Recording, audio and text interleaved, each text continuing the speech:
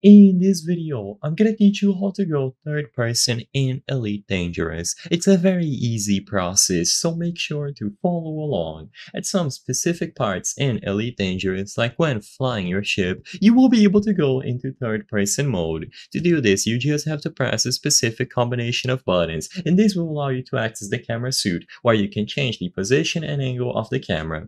So, to access this suit, all that you have to do is press Ctrl plus Shift plus space. If this does not work, you can try pressing Ctrl plus Alt plus space instead. So try both of these combinations. One of these two will open the camera suit like I mentioned, and this will allow you to position the camera behind you.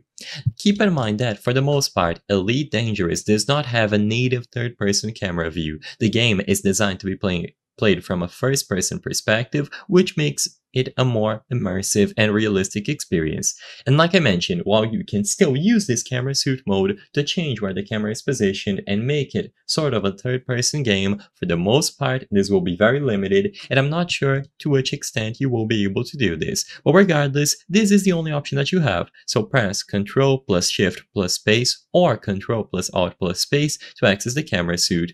You will be able to fly from any of these views, and even though custom camera requires some work, you will still be able to change it to sort of a third-person view.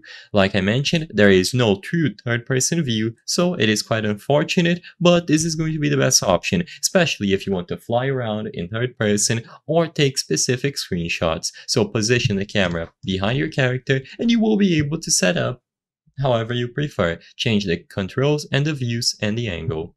I hope I was able to help you on how to go third person in Elite Dangerous. If this video helped you, please be sure to leave a like and subscribe for more very easy tips. Thank you for watching.